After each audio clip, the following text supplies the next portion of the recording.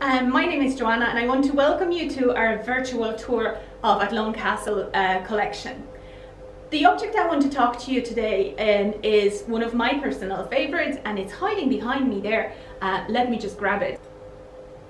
So this is it. It's a quite unusual looking bottle that bears the name of Keely's Mineral Water Works.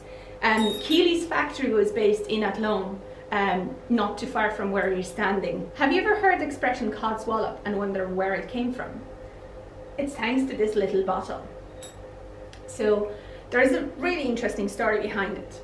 Back in the 19th century, in 1884, there was this British engineer, Codd, who was working on a design to replace the natural cork that was used back then to close the fizzy drinks.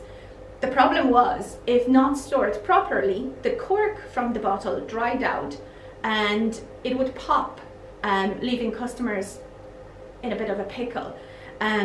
So to stop this from doing, Hiriam designed this little funny looking, funny shaped bottle.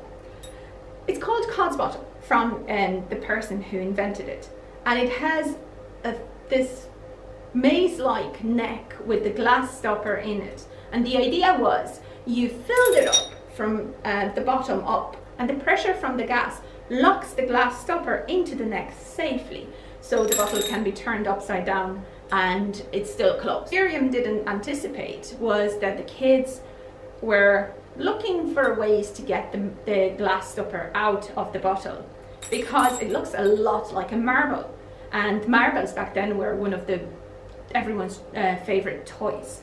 So as you can see, it's not an easy task to get it out. It fits perfectly. The way to do it was, once you finish your drink, you wallop the bottle on the ground, breaking it, getting your marble, and you can go off and play. It gave the beginning to the expression codswallop, and not what Hiriam Codd intended, but there it is. If you wanted to have a go and see for yourself how the Cod bottle works, you can do so in Athlone Castle, because we have one of the Cod's bottle as a part of our handling collection, which is available in the reception. So thank you so much for watching. If you like this video, make sure to give us a thumb up, and we're looking forward to introducing to you more objects from our collection.